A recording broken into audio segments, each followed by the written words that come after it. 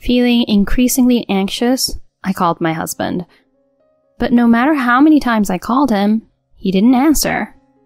Still, I was so stressed out that, feeling a bit guilty, I decided to try reaching him through his office. So, I called his workplace. The employee who answered the phone then says something surprising. Stephen has been on a week's paid leave since yesterday. I'm Lisa, a 27-year-old office worker. Stephen, my husband, and I were classmates in college. We started dating after reuniting at a class reunion years later as working adults. Our relationship progressed smoothly and we got married 2 years later. Our classmates celebrated our marriage and our wedding felt like a mini reunion. After getting married, we both worked and supported each other, enjoying a happy newlywed life. About a year into our marriage, I found out I was pregnant.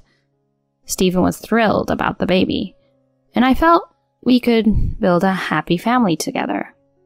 Even when I was on maternity leave and suffering from morning sickness, he was incredibly kind, taking over household chores when he got home from work. He was so moved when our daughter Ashley was born, holding her and being overwhelmed with emotion. I remember smiling, thinking how he'd be this overprotective father, crying at her wedding in the far future. Stephen always came home on time and cherished our daughter, truly valuing our family. I thought we'd always be so happy together, but life is unpredictable. I'm here! Tammy, it's been a while. Mrs. Ashley is adorable. She's going to be a real beauty when she grows up. Here, this is a baby gift. Aw, thanks. I'm making some coffee now. Tammy had been a close friend from high school through college. Look at you, a mom now. You used to say you wouldn't marry until 30. Did I say that? Values change before you know it. Or maybe Stephen was just that great. Well, yeah, he's a kind of good husband. But you didn't like him back in college, right? True. He was just another classmate then. Life's unpredictable, turning classmates into a loving couple. Definitely. We could always have these lighthearted talks. As we were chatting, saying it's her turn next to get married, my husband came home from work. I'm home. Oh, hi. Welcome, Tammy. Ah, Lisa's Prince Charming is back. Prince Charming? Stop it. Sorry. Guess I should be heading out soon. Wait, why not stay for dinner? Yeah, it'll be more fun with you here. Well, if you insist. We all sat down for dinner together. Stephen, you're amazing. Even after coming back from work, you help Lisa with chores and feed the baby. You're like the ideal modern dad. Really? I'm just doing what I think I should do. We put Ashley to bed and then enjoyed drinks, reminiscing about old times. Even after midnight, our conversation was still going, and Tammy ended up staying overnight, leaving the next morning. It was nice to have these fun times with friends. I've always felt happy since marrying my husband. After my maternity and parental leave, I returned to work. It took some time to get back into the rhythm of work, but I gradually adjusted. However, around that time, my husband's work became busier, and he started coming home late more often. With increased overtime and weekend work, he always seemed apologetic. Sorry for leaving all the housework and Ashley's care to you. No worries. I know you're working hard. It couldn't be helped that he was busy with work. I managed, juggling work, childcare, and housework, though it was tough. But one day, before heading to work, I noticed Ashley's face was very red. She felt hot to the touch. She must have a fever, I thought, and called my work and her daycare that we'd be absent. I spent the whole day caring for her, but her condition didn't improve, and her fever kept rising. I realized she needed to go to the hospital. By the time I started preparing to go, her temperature had reached 104 degrees. Just as I was about to pick her up, she had a seizure. I immediately called an ambulance. At the hospital, my daughter's condition finally stabilized, but she had to be admitted as a precaution. I felt incredibly anxious. What if she got worse? Feeling my anxiety grow, I tried calling my husband again. I know he was away on a business trip. I couldn't come to the hospital. But I just wanted to hear his voice. However, I couldn't get through to him, no matter how many times I called. Why wasn't he answering? It was lunchtime, a reasonable time for him to be on a break. Maybe he was busy with work or meetings? Despite feeling bad about it, I decided to call his office for help. I called his company and explained the situation to the employee who answered, asking to be connected to my husband on his business trip. Then, the employee said something unexpected. Stephen has been on a week's paid leave since yesterday. My mind went blank. What? What does that mean? He said he was going on a business trip and left with his suitcase yesterday. So why is he on leave? And why isn't he answering his phone if he's not working? I was completely confused. Where was he and what was he doing? Especially at a time when our daughter was so ill. Unable to calm my nerves, I called my best friend, Tammy. Hello? Lisa, what's going on? Sorry for calling out of the blue. Ashley has a high fever and had a seizure, so we're at the hospital. Is everything okay? She's stabilized for now, but I can't get in touch with Steven, so I called you.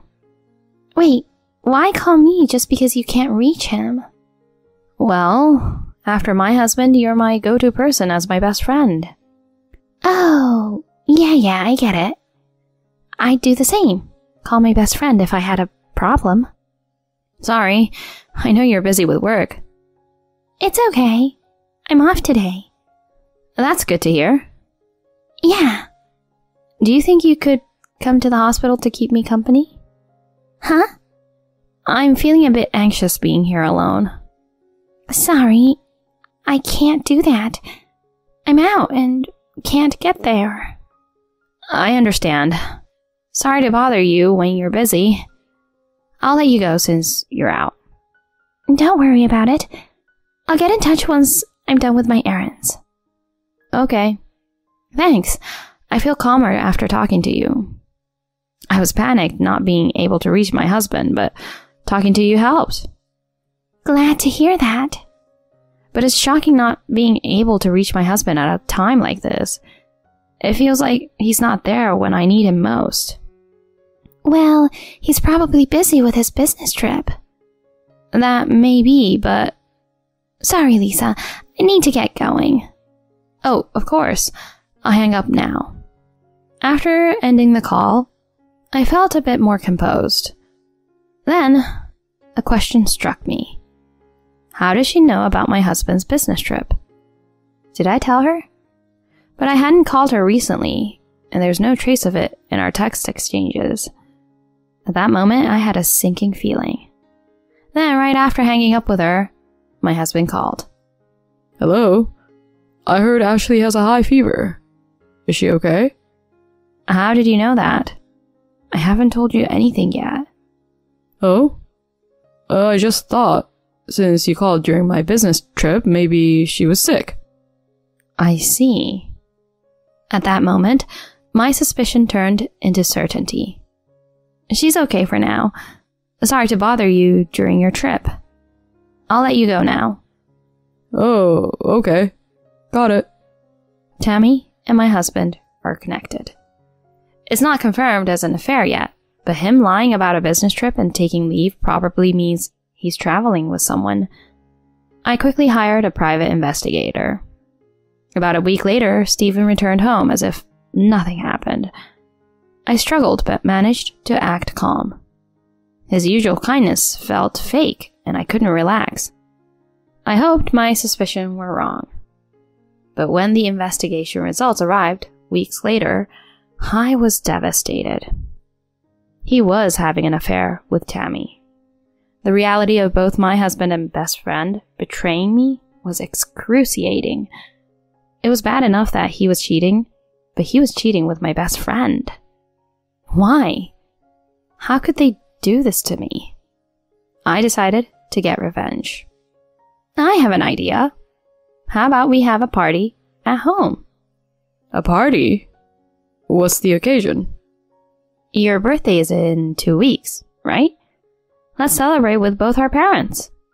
They'd love to see Ashley too. Sounds good. Fun idea. Can we invite Tammy? She knows my parents too. I noticed a slight smile on my husband's face when I mentioned Tammy. I don't mind. His delight was obvious despite his composed facade. I decided to use the party as my chance for revenge. On the day of the party, I prepared a feast, calling it Stephen's Last Supper. Looks delicious. He seemed excited.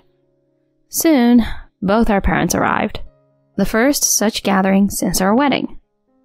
Our parents greeted each other with hugs. My in-laws brought my sister-in-law, Christine, who had the day off. As everyone adored Ashley, Tammy arrived. She greeted my and Stephen's parents as if she were just a friend.